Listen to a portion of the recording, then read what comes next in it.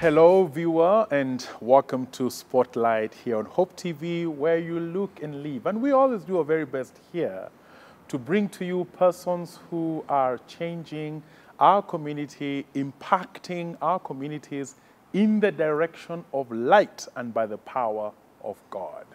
And thank you always for your support. We appreciate. And on this program of Spotlight, we are glad to be joined by, yes, a Catholic priest.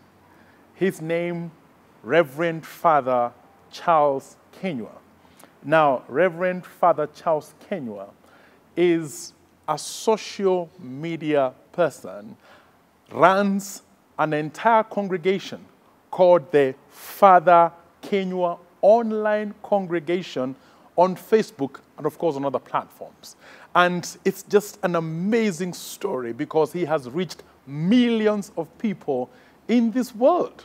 And Father Kinyua, yes, please. Welcome. Thank you. Thank you, Pastor. We are happy to have you. I'm humbled. Yes. Yeah, happy to have you. You're doing an amazing work. I always say it is for the greater glory of God. Oh, amen. Yeah, whatever it is that I do, yes, for the greater glory of God. Good. And Father Kinyua comes to us from the Archdiocese of Nyeri, and we are happy to have you. Thank you. Thank you. You know, I have known you through your work on Facebook. Okay. And I have followed your masses. I have followed your devotionals. And I even experimented to see if the number there works. And the number that is, you know, sometimes people just put a number there, but it doesn't work. It's like a dead number. It's true. But within the same hour, I got a response. And that's how I knew that it's a real church. Yeah. So welcome to Spotlight. Thank you so much. And I'm sure our viewers would want to know, first and foremost, before even we go to your online ministry, how you got your interest or your call to priesthood. And many people think priesthood is pretty unique, especially because you move away from the family line and dedicate your entire life to God. How did you, what's the story there? Let me first say that I'm born from a very normal family, as you and I and the other person. From a family of 10, 7 brothers and 3 sisters. Mom has rested 2 years ago. My dad is there, 81 years old. So, and I come from Kinyua. Kinyua is a pretty dry place. So that's where I was born. When I was in class 6, I would say I had a revelation, like a dream, that I wanted to become a priest. I was motivated by a certain priest who was working in our parish, an engineer, a structural engineer, by then Father Caro. So I would see him over the week, and then he's coming, doing the construction. On Sunday, he comes with an old Mazda, and then celebrates Mass, and then I felt that this is good. So which part of the priest did you like? The engineering part or the Mazda priest part? In fact, this is what I told myself. I want to be a priest who can do more than just celebrate Mass. Okay, all right. Somebody who can be able to impact the life of people, help families realize the reason for which they were put on earth by God, and somebody, of course, who directs souls to Christ. Okay. Around when I was in class 7, going to class 8, again, now that my vision was a bit clearer, I would see that I am a priest, and I'm talking to people that I cannot see. I would see that I'm preaching, the message is going, but the audience is not there. Now, in retrospect, later then I would say that maybe God was preparing me to be an online minister, which I started quite some time. Then after that, I finished. I went to high school. But just before you go there, at that time there was no, there were no platforms. There was the only thing that I used to hear then is Biblia Husema, something like the only gospel on radio was something like that. TV and things, there was no Facebook, there was no WhatsApp, there was no Instagram, there was nothing. And here you got a vision now. I have something very clear that I'm preaching, but I can't see people. But I'm preaching to people. I'm really preaching with a lot of oof. But I can't see anybody. And you know, I think then when you look at the social media, in line, when you interpret it in line with your vision, then exactly, then you see it as a space that God actually knew way before. Exactly. And prepared people to come into it. Because I sit right now, I give a prayer, and I'm praying with maybe like today, I know I'm praying with like 50,000 people. I can't see them, but they have listened to my prayer. They have listened to me. So I have prayed with them. I have prayed for them. I have blessed them. But I can't see them. Now I look back and say, okay, this is what God meant. And I think that's a very important insight, especially for ministers who struggle with being in social media and who think it's still a worldly space. But we'll come to that. We'll come to that. Take us through your, you are now in high school. And after that, I went to high school, and I went to a Protestant high school, meaning that being a Catholic, there was no much big space where I could be a Catholic that I would have wanted to be. But we had an excellent principal called Mr. Kehoria, may he rest in peace. A great man. He was an archdeacon in ACK Church. And he was a great man of God, and he molded me so much because I was also the school catechist, right from Form 1. I worked. And after the 4 years, still I'm following my vocation. There is no one time I doubted that I'll be a priest, even one day. That's amazing. You know, it's amazing that the call of God is sometimes so persistent, and so clear for some. But for some, it's rather not so clear. See, we all, just as we are unique human beings, we all have unique journeys. The best thing is to always allow God to guide our journeys. I always say that if it is God writing my story, it doesn't matter who is holding the eraser, because he writes nevertheless. You keep writing. And sometimes that is how we miss the journey, when we have forgotten who is writing the story. We focus on the eraser than the pen that is writing. When Peter focused on Jesus, he was able to walk on water. The moment he changed the gaze to the storm, he started sinking. The reason why quite a good number of ministers are sinking is because their attention is different. They are thinking of the online bullies, and they are there in their numbers, and they are there for a purpose. But if you went online to go and minister, to go and evangelize, your focus is Jesus. Okay. Not bullies. You need not think about the eraser, right? Now, again, just staying with priesthood before you go to your church, online ministry. Your ups and downs, you know, I know that your calling was clear and everything, your vision very clear, but on a day-to-day basis, maybe you can tell our viewers what are some of the ups and downs of being a priest? Yeah. First is the expectations. We still have quite a good number of Christians or the people out there who have never known that priests are human beings. And I remember when I lost my mom was my best friend. And I remember people calling me. I have so many friends. They told me that, Father, please remember that you are the one who is holding the family is looking up to you. You see, you should not cry. But I tell them that to my mom, I was not a priest. I'm a son. So I am mourning my mom. So I would see that now they think, because Father CK is a priest, he should not mourn, he should not cry, he should not be sad, he should be able to comfort others. But I needed to be comforted. That amongst many others, people's expectations. And number 3, of course, there are some personal struggles because you are trying to do your best. Sometimes you are misunderstood, which is quite very normal, amongst many other things. Okay. You know, and the viewers would definitely want me to ask this one. Yes, please. Do you sometimes question your call and maybe feel, did I make the right decision? You know,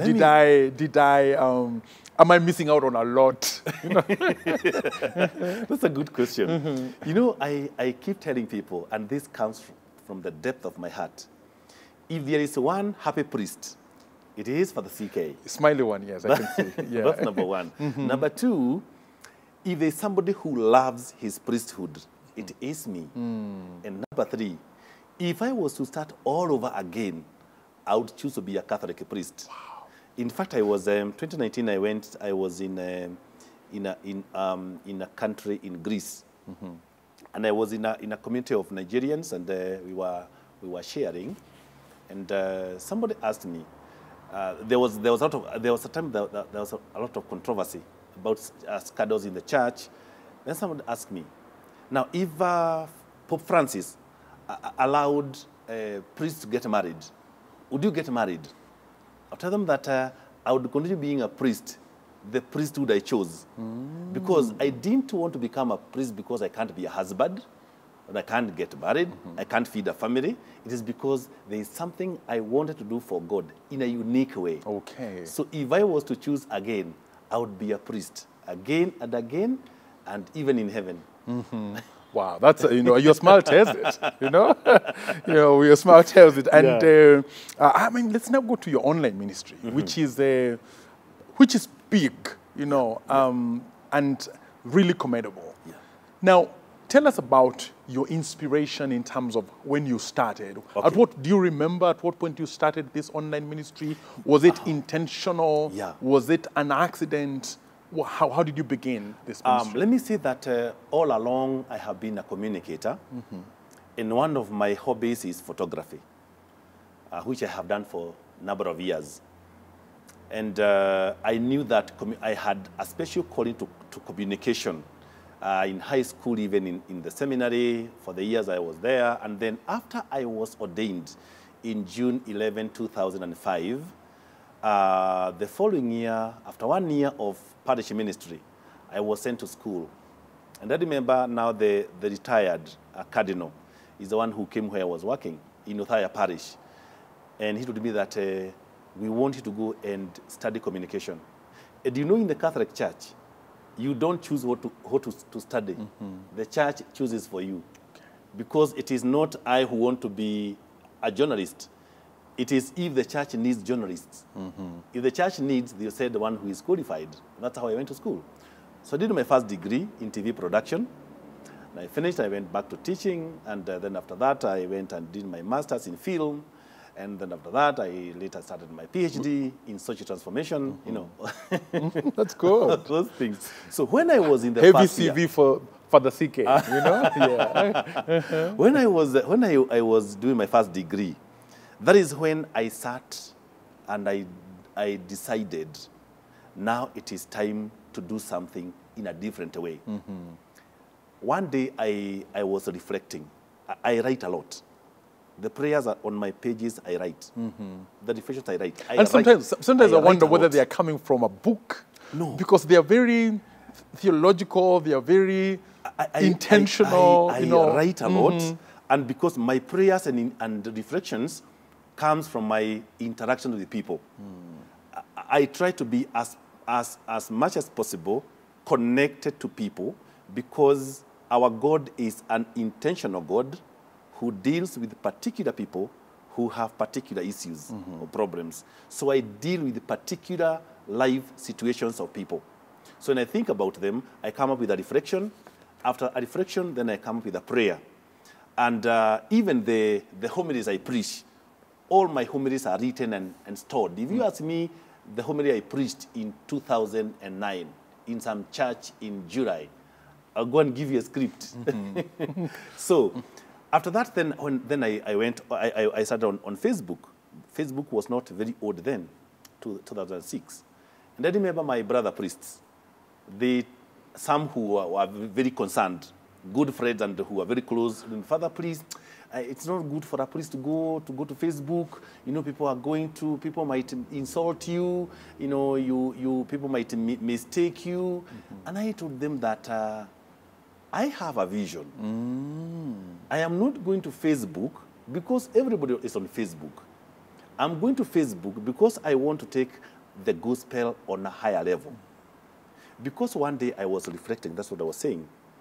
1 week has 168 hours. The Sunday contact is 2 hours at most. If there is a Jumuiya or the prayer meeting in the week, it can't exceed 2 hours. at most 3. Then I said, let us even imagine that the interaction hours are 8. So we have 160 hours in a week. So I was asking, where is my congregation in those 160 hours? Then I said, the gospel must go nearer them, where I cannot see them. And now my dream now came. Full circle. I now must preach to these people when they are not in church. See. Okay. So I continued. Of course, normally there were pseudo accounts, people who did all manner of things, and I have withered all that storm, and that's how I started. Now, in 2013, Nation Media, the people who are in charge of the bureau, by then I was teaching, they came to my office and they told me that now, the way your ministry is, we think there is a better way of doing it. You get to so many people. I remember one guy called Mr. Kanyi, photojournalist in Nation Media Group. I don't know whether he's still there. He's the one who came with a team of, I think, 3 or 4 in my office. So we talked. And out of that meeting, the same day, I opened a page. The same day, the same night. So the use, because by the, when you're teaching, you have all the time on books and computers. So I started my journey then. So 2013, the month of March, I started now the page. Now the page grew, and it has grown. All right, let's stay there, because most of the ministers or pastors and churches have come to discover social media because of the pandemic that we are in. And some of them are very happy that the churches have reopened, actually, because they can now abandon this sophisticated, kind of ministry. But long before, the pandemic or there was a lot of popular presence of ministry in the church, on social media, you were there. Now, I want you to, if you can, to the extent that you can actually, give us the numbers in terms of the reach of your ministry, and if possible also the platforms you're on. Okay, first I am on Facebook. I've been on Facebook since 2006. I am on Instagram. I'm on YouTube. I'm on WhatsApp. I have also a website. I have I have a blog where I do my reflections. And that's a lot. Sounds like a company. Sounds like a corporation. And those are things I do them with a lot of ease. Wow. So those are what I do. On Facebook, what we call the reach of every prayer that I have written and prayed, the reflection, from January up until today, I have reached 88 million people. This year? This year only. Not from 2006. No, this year only. Only this year. It is 88 million. Wow. Only this year. That is Facebook. On YouTube, the people who have been reached by 88 million? Yes. These people you cannot see. I can't see them. Now, out of those, I need to say something about Facebook that it's also good to notice this. There's something called weekly impressions. Impressions are people in 1 week who take some time to look at what you have. The impressions per week are about 2.4 million. Per week? Per week. 2.4 million? Yeah, per week. Those are people who actually take some time to study and... Now, but then there is another category. We call them unique people. Unique people on Facebook are people who sit to study your material. Are people who will call me and ask me, Father, where is the reflection? So we have got 6.5 million people. They are unique. These are the people who are real. They are not just abstract people. They are real, and they follow materials, and they follow Father CK as a person. There are people who follow Father CK as an abstract being, whatever that means. Now, we're talking about 88 million? Yes. Another number of 2.4 million? Yeah. Those are the weekly impressions. Ooh. Now, then we have got what? Yeah. Then on YouTube, we have the total number of views for the short and long videos and my masses that we have put. From January to date, we are at 43 million. 43 million. Yes. No, aren't you a president of something, of an invisible country? Did you know? Did you know? I never get mesmerized by the numbers because my concern is, have I done the right thing? Am I representing God? Because my point is, if I cannot represent God, you know, one of the greatest miss of Job was that he misrepresented God. So my point is, because I have always tried, as part of my identity, to be a priest on social media. You will rarely see even my photos when I'm not clerically attired, because I don't want to send the wrong signal. So my point is, I know there are numbers. I know they are big. We cover 129 countries. 129 countries. In this globe. And, did you say you come from a small village? The greatest numbers are in Kenya. The second greatest number is Zambia. We've got another greatest number. The third country is US. The fourth country is India. Amazing. Then we have Namibia. And then we have got the others. Hey!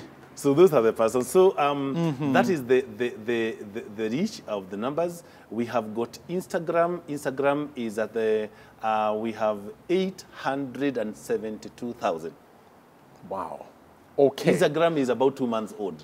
No. I have been a bit reluctant to go to Instagram. and you are there now. You know? I am there. Yeah, you have, now that you're in these platforms, you have to be everywhere. It is now, true. definitely, you know, and the connection, you see, you're not impressed by the numbers. You're more you're more concerned about, are you doing the right thing? Exactly. Are you representing God well? Yeah. Now, that's an amazing maturity because many people would actually talk the numbers, but you're talking the ministry.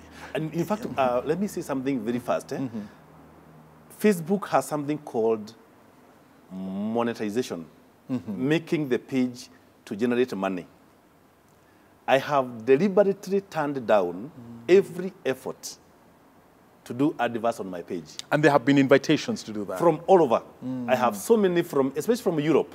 I have had so many, very genuine, that, Father, we want, even those who tell me that we want to place our materials on your page and we'll be paying you this money, and the monies I'm being offered per week is not less than $500,000.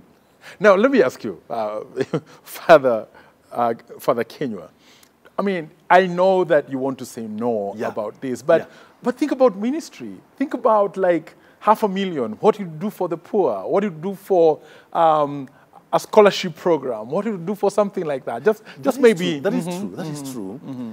You know, money is unique in its own way. The reason why I'm saying that, I am a trained journalist, and I know that when you are a media house owner, you have no say over the advertisers. So the advertisers tell you what to do. In fact, advertisers hold captive media houses because they have put their money there. I don't want anybody to tell me that, Father, between this hour and this hour, don't place a prayer because we are selling Nescafe, for example. Because at that point, I will have lost my purpose of being there.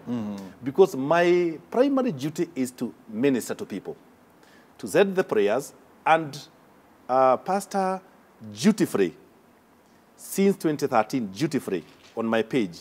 I have placed a prayer at 3 a.m., 7 a.m., 10 a.m., 1 p.m., 4 p.m., 9 p.m., duty-free, whether I am in Kenya or in Europe. Now, on daily basis. Again, will we hear you on wanting to be in control of the content and what happens in the page?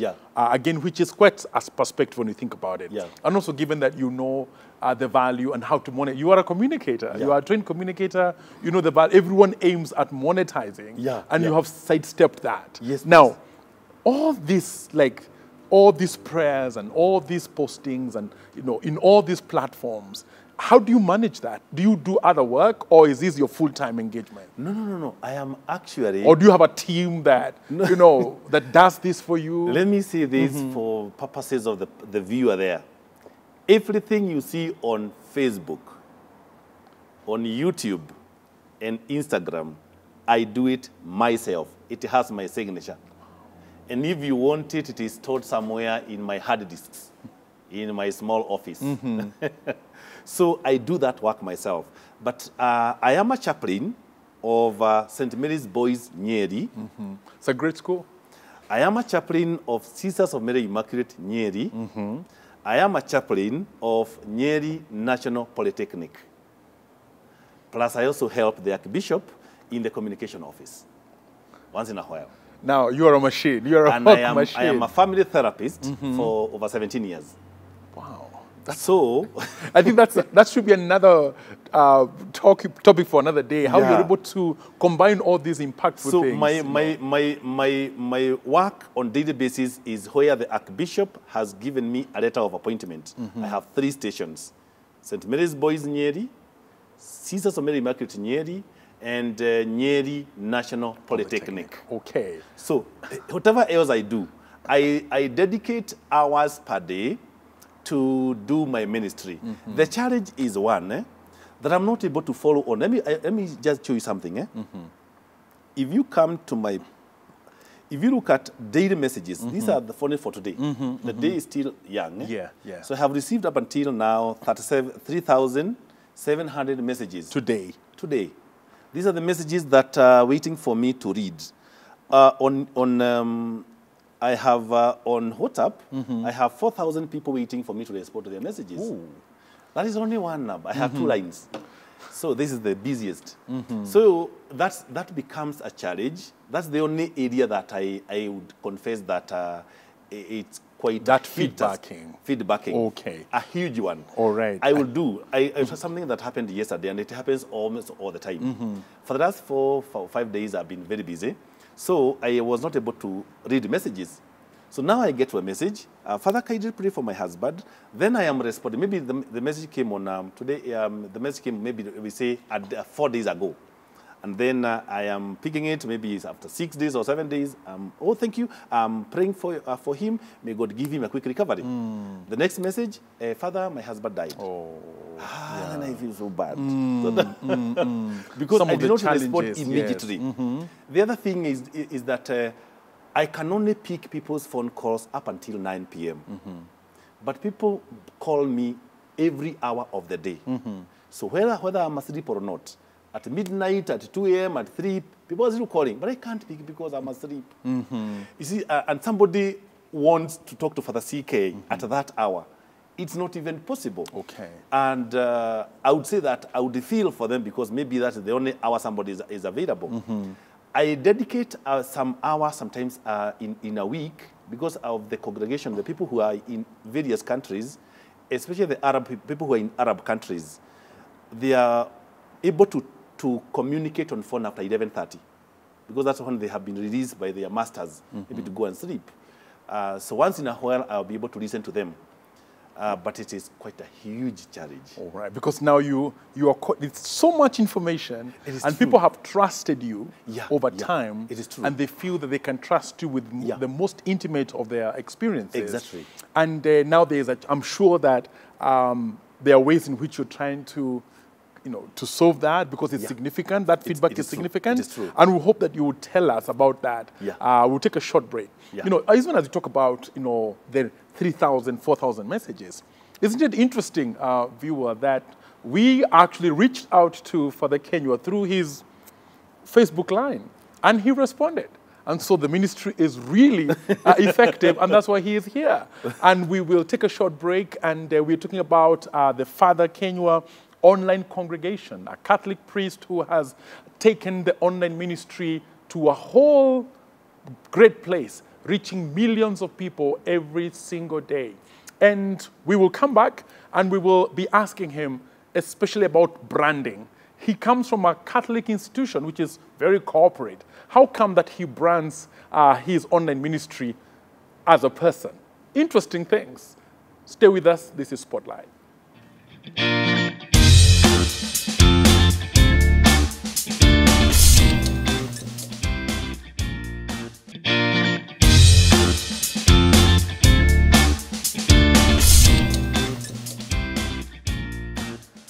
Again, viewer, welcome. We are talking to Father Charles Kinyua from the Kinyua online congregation.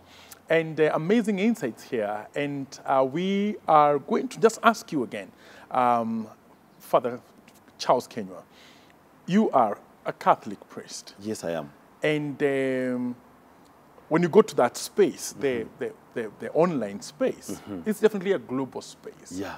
So do you target primarily Catholics, or who is your target? My target primarily are the people of God. Those of you who have been able to visit my page, you realize that it is not 100% Catholic staff. Because the people I minister to are from all over. I'm afraid to so many sheikhs. I have been journeying in marriages with so many Muslims. In fact, even outside the country. I have been journeying with so many people in marriage who are in Hinduism. I have so many couples that I journey with, over 45 couples. That's interesting. Yeah, and half of them are not even in Kenya. So I minister to everybody because I believe that God is calling each one of us to be intimately and individually connected with Him.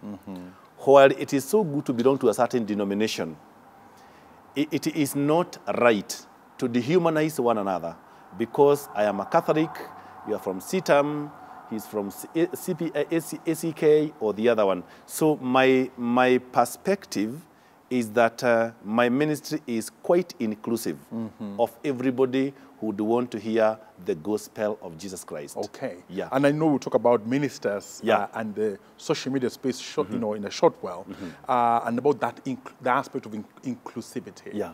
But before we go to that, now you are an individual. Yeah. I mean, you are a priest, Catholic priest, of course. But when we think about the Catholic Church, the perception is that it's very corporate. Yeah. And very, like, you move by the name of the block, you know? Yeah, it's true. But now here you brand this page, not under your congregation. You have a number of institutions that you can be able to associate with this page. Yeah.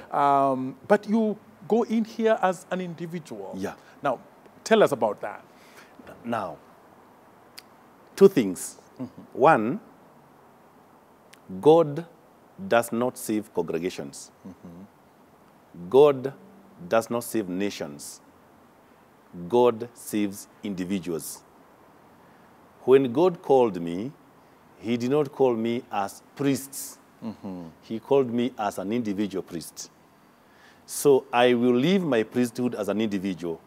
Under the bishop or the archbishops will always be under me for all the years I'll be a priest on this earth, because I did promise my obedience to the bishop and all those who will come. You mean above you? Yes. Above you, all the time.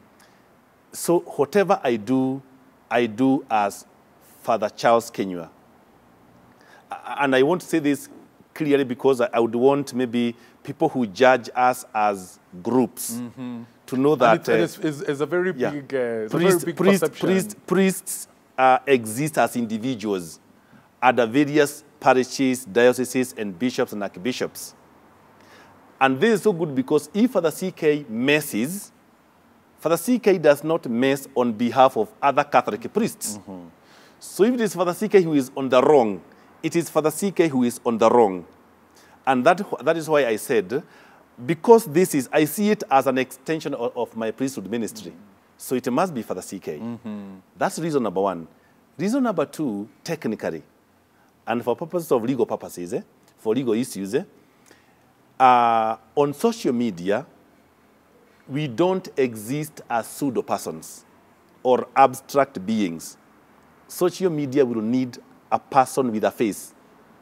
And that is why I have put my face on my page, such that I am answerable to anything that goes on my pages.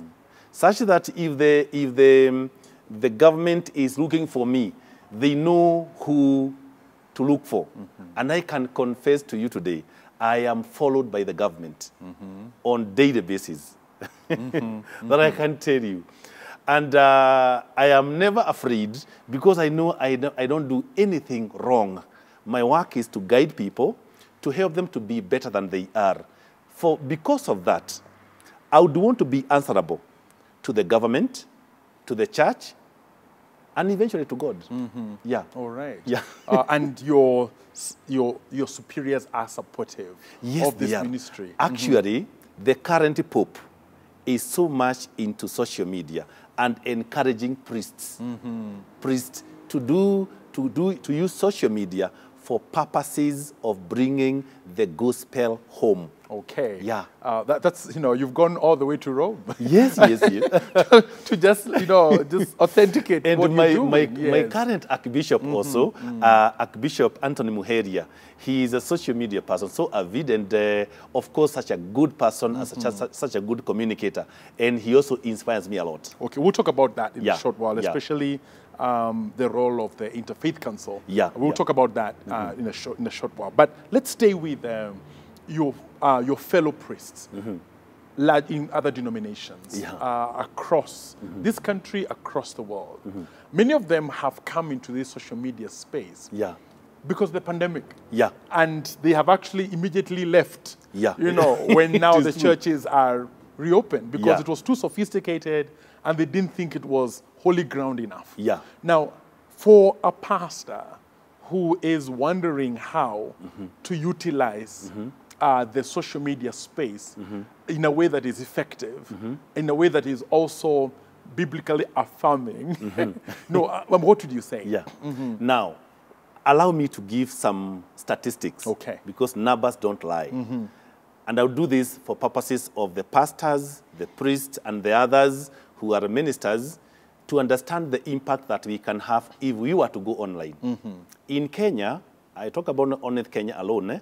In Kenya, people who use internet are 22 million, 0.28. People who use Facebook in Kenya, this is up to, this is data of end of January 2020. So it's so recent data. It is 8,736,000 Facebookers. 8,736,000. Active in Kenya, active social media users, active are 8.8. Active, 8.8 million. That means we have got quite a good number of others who are not very, very active.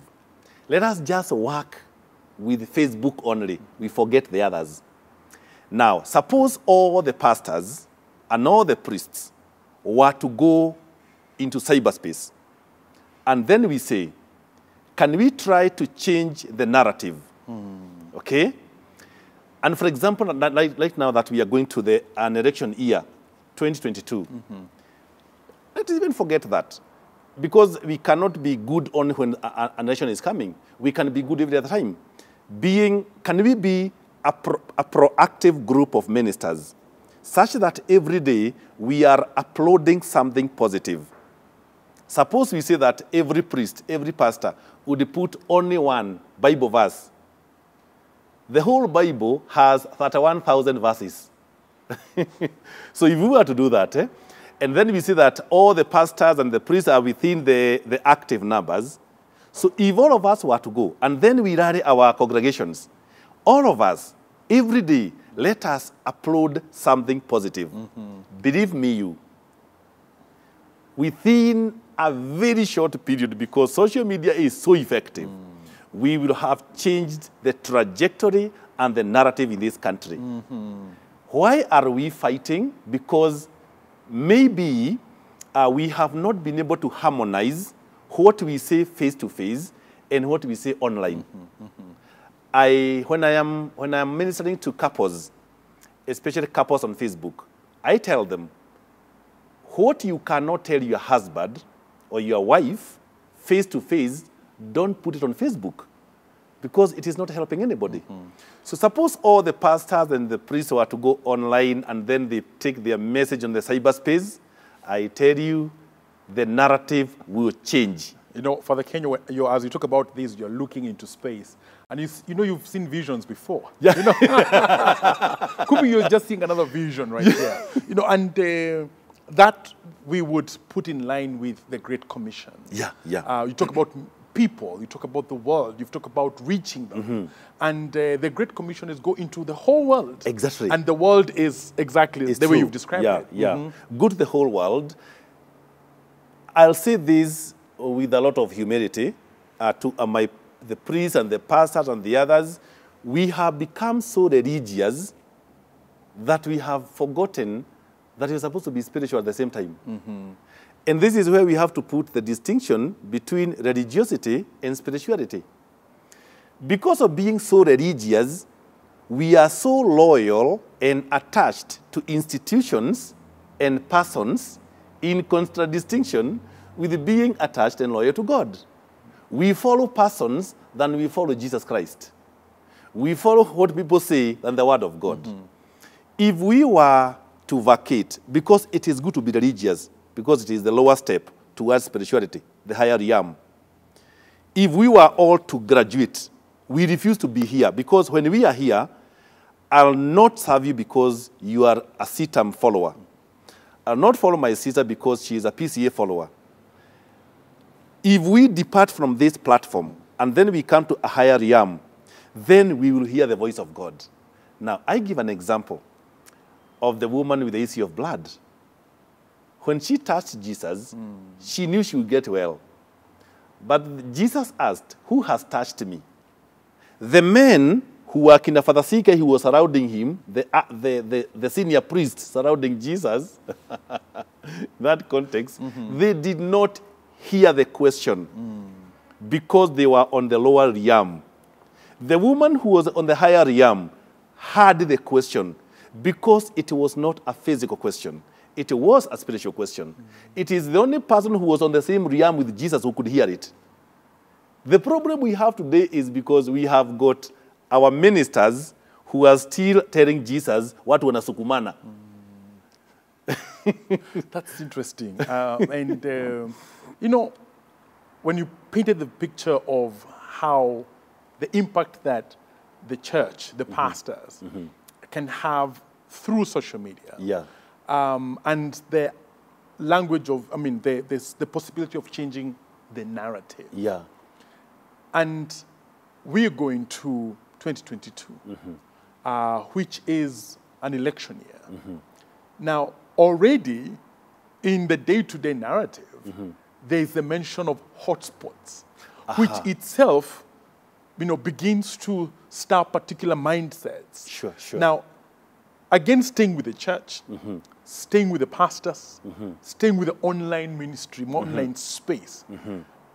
Maybe you can envision for us and maybe mobilize the pastors. Many of them are watching you right now. How the social media space can be used to, change the language of hotspots and instead maybe have another narrative in terms of peace and cohesion. When you're driving to Nakuru, there is a gate, there is a signboard of Hell's Gate. But there is another, I think somebody else came with another concept. On the other side, there is a place called the Gates of Heaven, a place where people, I think, go for prayers. On your way to Nakuru, it is somebody who wanted to change the concept of Hell's Gate. If there is the gates of hell, we must create gates of heaven. Now, coming to your question, politicians and security officers, in their own wisdom, they have branded some places hotspots. These are not hotspots for gospel. They aren't hotspots for evangelization or worship, for fighting and killings. Suppose we were to change that narrative. Now, let me give a practical example. Now, if since morning, now it's about 4 or a few hours from morning, if we were to check maybe the number of people that have been able to reach, then we may want to ask, if we were to go online, all of us, and just put a prayer And then you see that we are doing one prayer, a prayer for peace. We have pastors in every corner of this country. I was able to put a prayer that was when the day was starting, and the day started, that was about 6 hours ago. And this prayer has gone to 80,000 people, 89,591. 89,000. 89,591. Suppose Pastor Fori has the same, another pastor in Koibatek, another pastor in some parts of Nyanza, and the places, and the clerics, Muslim clerics all over the country. Suppose every one of us has gotten that, not even 89,000. Let's even talk of 5,000 each. And all these people are talking about one thing, peace and cohesion. Today I want to tell the pastors and the priests and the bishops and the ministers, listen to me. We can change this country if we wanted. We can change. If we can be proactive than reactive. Because in Kenya we pray as a nation when we have messed. We don't pray continuously. We pray when we have messed. Suppose now we become proactive, that every priest, every pastor, every minister, whatever they are, whichever rank, we are doing one thing, bringing our people together. We would fight this. The problem we have, and I don't know how we are going to overcome this, is because some of us are more politicians than we are ministers. Now, you know, when we are in that space, we've all been, in a way, been blessed by the work that has been done by the team that was set together, interreligious team that was set together to help the church, to be a link with government, you know, the church and the people in this pandemic season. And we've seen, you know, some good work they've done. And one of the big things that have come out from that is churches are more united. Religions are more they have now a language. They have a space they can meet together. And I mean, how would you see, and this is purely at an idea level, how that kind of a body can be able to, going towards the election year, use the idea that you have of mobilizing, you know, the faith movement towards sending messages and prayers of peace to distort this hotspot, violent kind of language? One, it is very possible. It is doable. As you have put it so very well, we have seen it happen with the team that was put together by the government. And I'm humble and admitting that it was led by my Archbishop. And they have done quite a commendable job.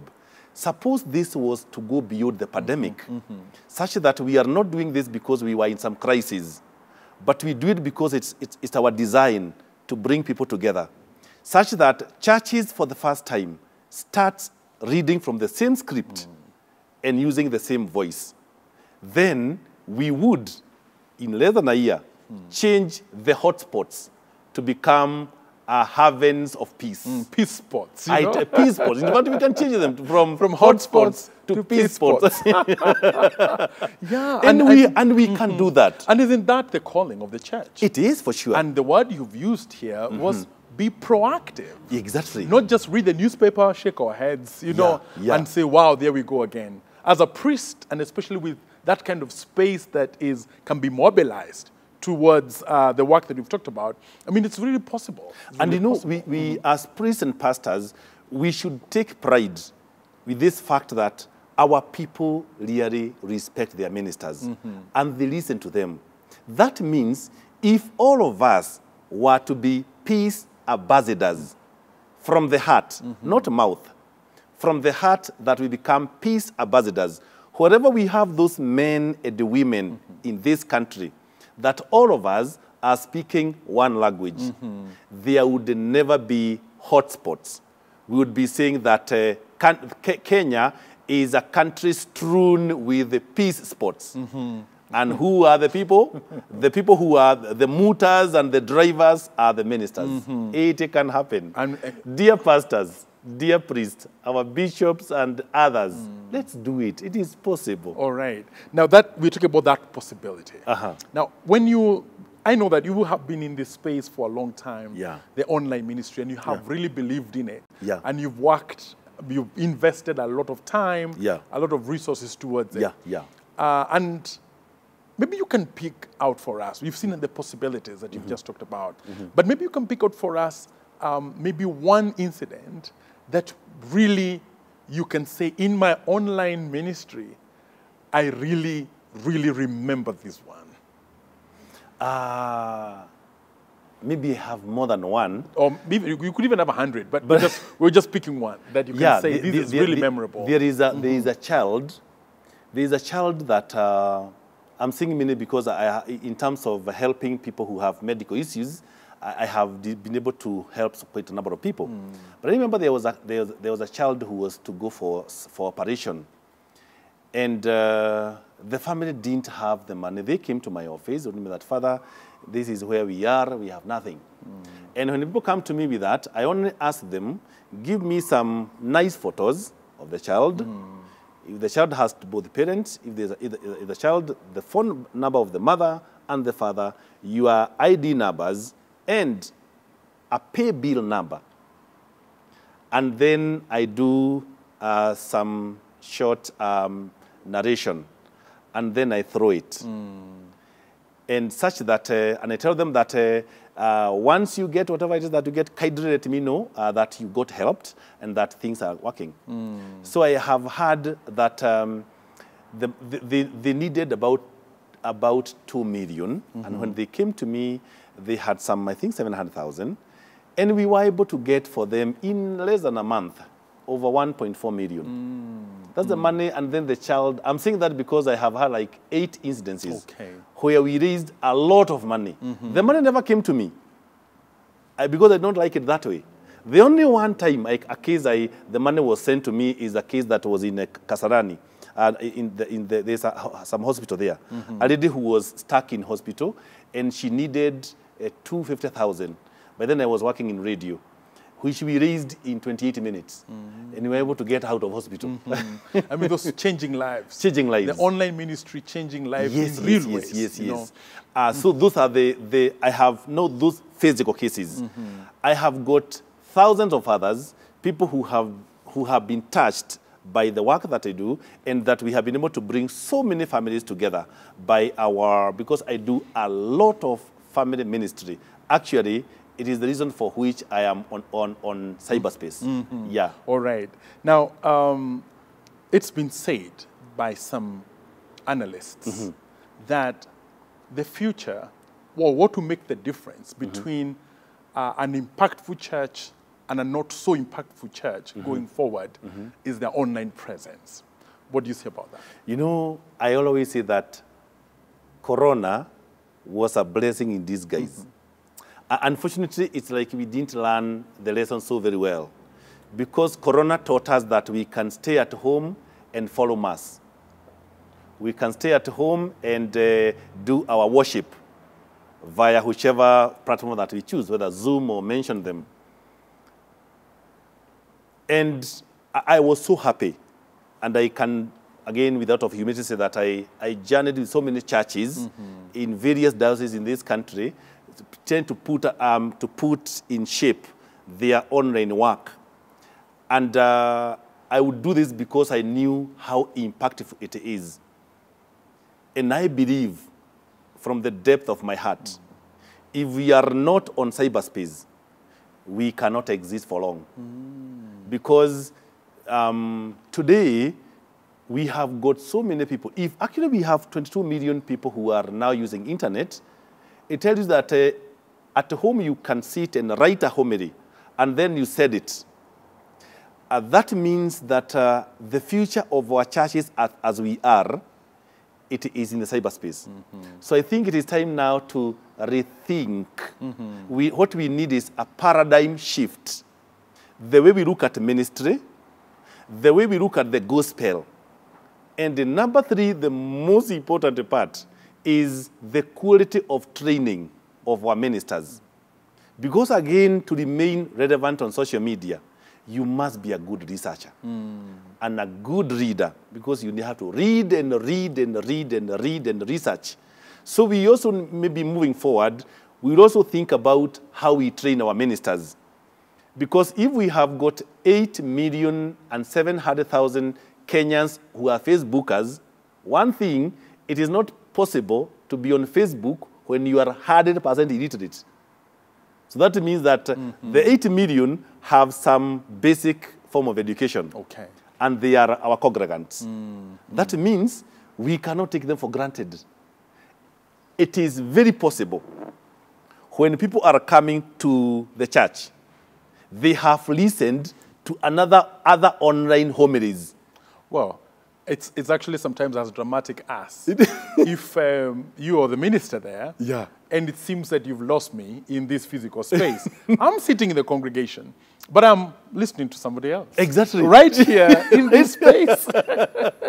You know, and when we are at that, there's, you know, talking about literacy and all that. Let's think about the congregation a little bit, because sometimes the online space has been associated more with the young people and with the younger generation. But there's a whole population of what we can say people, either because of their environment or because of their economic status or because of their age, may not be quickly able to access this space where the church is going into.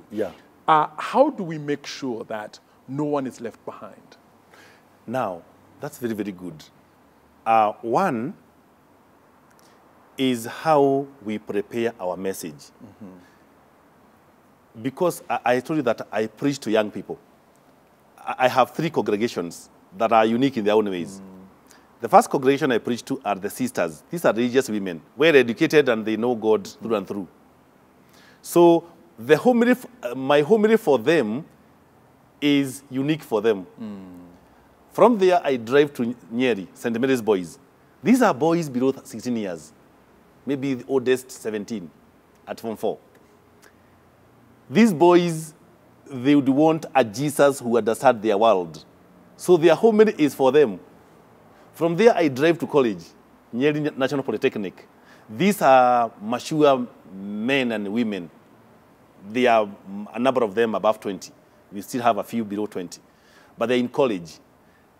Their worldview is also different. So when I sit down every Sunday to prepare my homilies, which I prepare 7 days before, I'm preparing 4 homilies. I'm preparing a homily for boys, for sisters, for college students, and I'm preparing a homily for the world, the one that will go online, which has to touch what is happening across the world. So because I can't preach online as if I'm preaching to boys in St. Mary's boys. So the challenge is how we package our message. That's number 1, how we package our message. Then number 2, we also need to know who is on Facebook, who is on Instagram. For example, statistically, most young people in Nairobi are in Instagram. When you get out of Nairobi, most young people are on Facebook. So a pastor in Nairobi who need to get the young people must be on Instagram. There is no way about that. And of course, there are a few others on Facebook. Pastors who are outside Nairobi must embrace Facebook. So what we need to do is that we need some very clear statistics to know who is where.